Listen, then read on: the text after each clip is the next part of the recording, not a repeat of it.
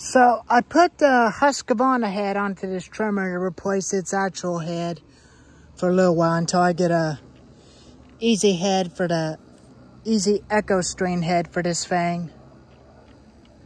But it's kind of wobbly on there. But I got it on there tight, but it will definitely not come off. But I got it on there tight. But their screw and nuts are about almost the same. They're about almost the same screw nut.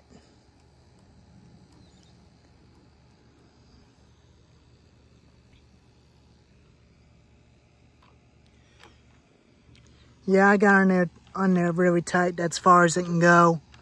It's gonna wobble just a tiny bit, but it ain't gonna come off. Not a biggie. So now it'll be real easy where I can reload the string into this baby without any trouble. But here's the Husqavra weed whacker I was telling you about. As you already seen this one from a previous videos about 2 years ago in spring in March before I went to North Carolina. And it used to last 5 years or 6 years, but now it's done. The primer bulb was cracked.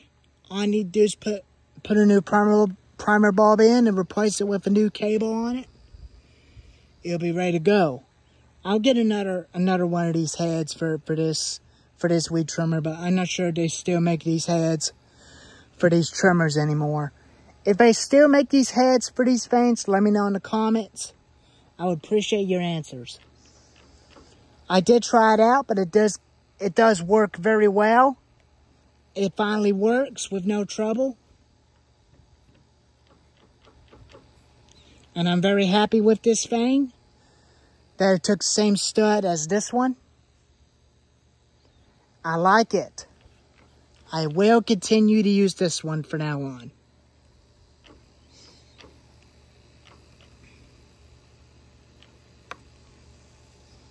But anyways, there's a new head there's a Husqavra head onto the Power Smart trimmer.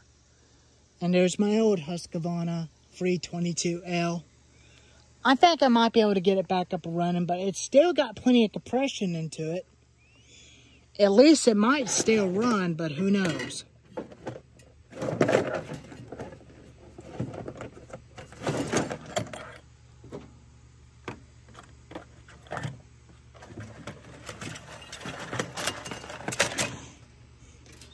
There's some extra string for it just in case.